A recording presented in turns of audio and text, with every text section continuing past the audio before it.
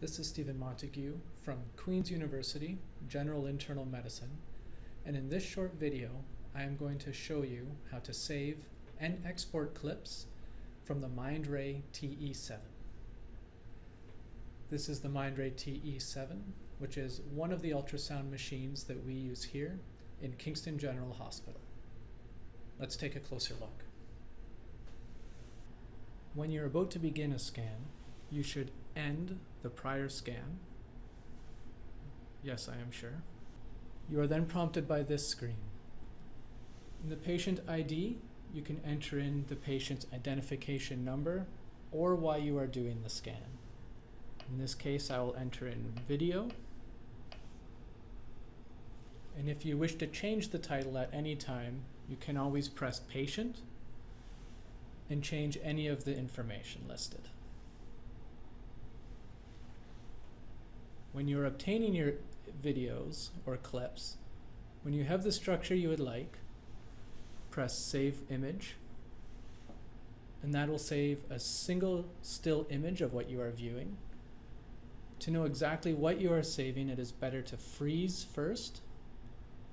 You can always scroll forward or back to look for the exact clip you would like, and save the image. I will unfreeze this. To save a video on this machine, push Save Clip. As long as that blue line is there, a video is being generated. Press Save Clip again to finish recording. Now, how to export these images.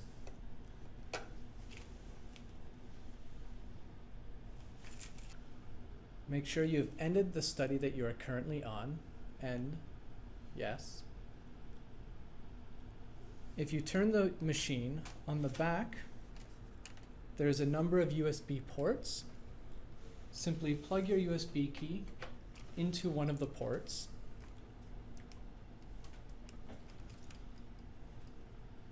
Then you can look at the list of saved studies by clicking iStation. Select the study you wish to export, in this case, video. When you press Send To, it'll open up your USB key folder, F.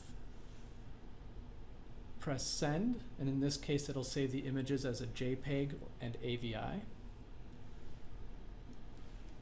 And the progress is noted on the top by the progressing, looks like an ECG tracing. As soon as that is complete, the images are successfully saved onto your USB key.